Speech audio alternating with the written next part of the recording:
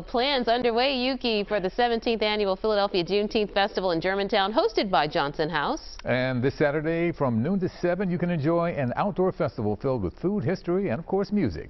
CBS News Philadelphia reporter Wakisha Bailey caught up with some musicians who are getting ready for this big day.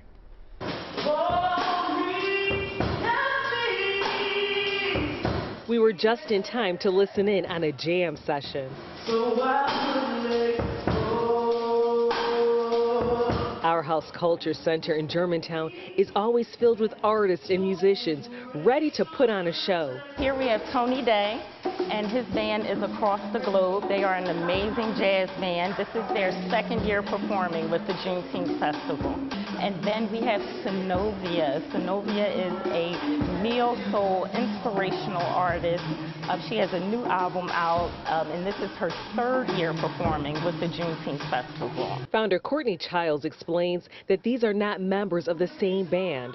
What you're hearing are individual musicians who are playing together for the first time to celebrate Juneteenth, also known as Jubilee Day, Liberation Day, and Freedom Day. The meaning of Juneteenth has become known to so many people. It's so important for us to keep this going, for us to share everything that makes us unique. And it's been an absolute honor for me these last 6 years to come on board, learn.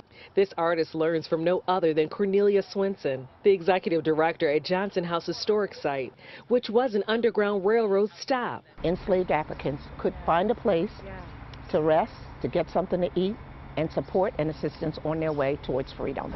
The Johnsons were Quakers, and there were some Quakers, not all, that believed that enslavement was wrong, slavery was wrong. Saturday, June 17th, from the Johnson House to our house, this cobblestone road will be filled with vendors, art, culture, and lots of food.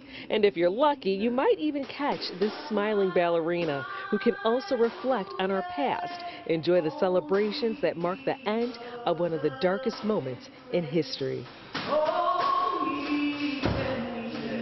Wakisha Bailey, CBS News, Philadelphia.